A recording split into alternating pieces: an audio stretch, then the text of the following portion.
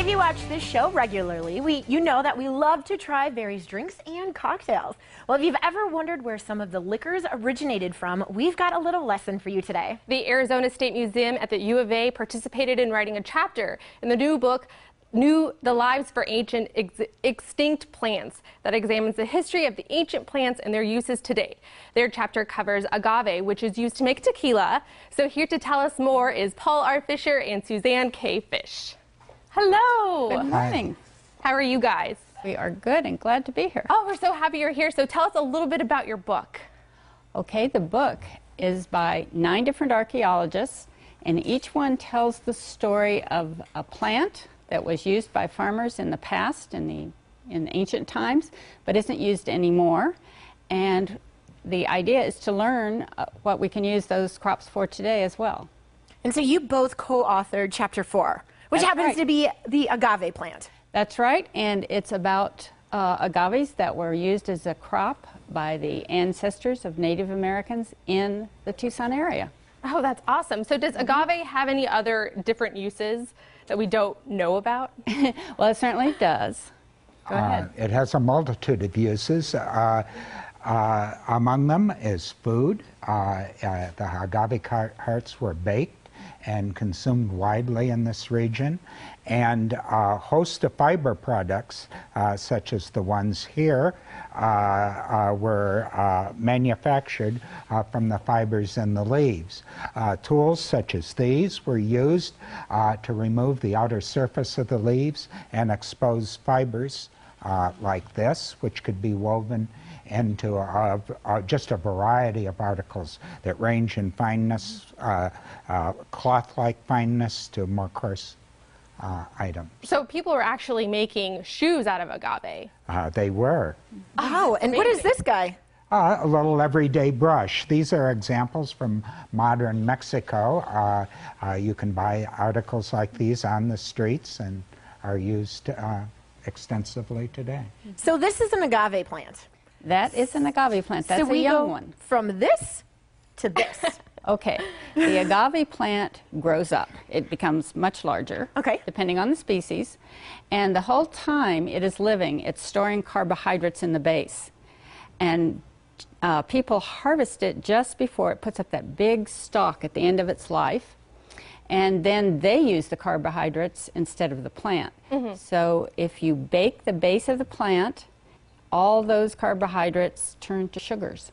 So you end up with a sweet, sugary mass, and the tequila bottle shows what you get if that mass is fermented and then made into an alcoholic drink.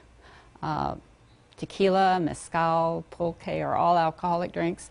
And here we have a new product as well, which is the agave sugar, or agave syrup, which is used as a sweetener. Okay. So it's a plant that yields lots of calories, lots of sugary products. So would you say that this would kind of be honey's comparison, like a honey competitor, the agave? It would. And you know, it's an organic product that appeals to many people these days, and is really becoming very common on the market. And I was just going to say, this is like relatively new. I mean, I haven't heard a lot of baked goods and things using agave, but I feel the more guests that we have on the show and the more places, the more restaurants you go, you're starting to see agave a lot more. That's right, but the traditional uses are still there. If you go south of the border, if you go to, say, Guaymas, you can see people still buying chunks of baked agave on the street to eat as a sweet, because they like the flavor and they like the sugariness of it. Baked agave, what do you do with that? Because isn't it a sugar? Well, the heart of the plant that holds all the carbohydrates that turn to sugar have to be baked for a long time to get that conversion to the sugary product.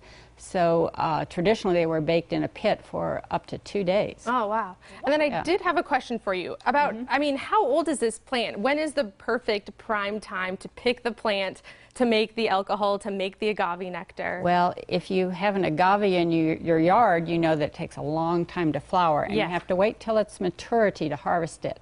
So it could be from 5 to 25 years that farmers wait to get this harvested. They wait 25 years and then they cut the plant down and then let it cook for 2 hours. And That's right. It's an involved process. It for sure is an involved process. Yeah. Now, why were you two chosen to write Chapter 4? Tell us about that experience. For years, we've worked on demonstrating that agave was a cultivated plant on a large scale here in pre-Hispanic times. And we've been able to identify specialized fields that were covered the basin slopes. It's a wonderful plant that's adapted to very dry conditions, so where they couldn't irrigate and grow traditional crops of corn, beans, and squash, they could plant agave and get very high yields. Awesome. And where can people buy the book? They can buy it from the University of Arizona Press. Just Google the U of A Press and you can order it from them. Great. Excellent. You're hearing it from the agave gurus. Thank you both for joining us. This was very educational and interesting. I had no idea that you could make even products out of it.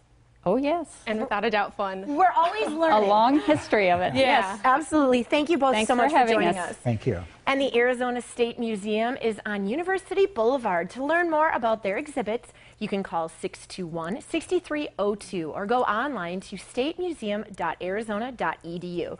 Again, that number is 621-6302 and statemuseum.arizona.edu. And still ahead on the Morning Blend, we'll meet an inspiring couple opening their home to some kids in need. Plus, we'll find out why one author was inspired to write about a crocodile who loves to doodle. That's right after the break.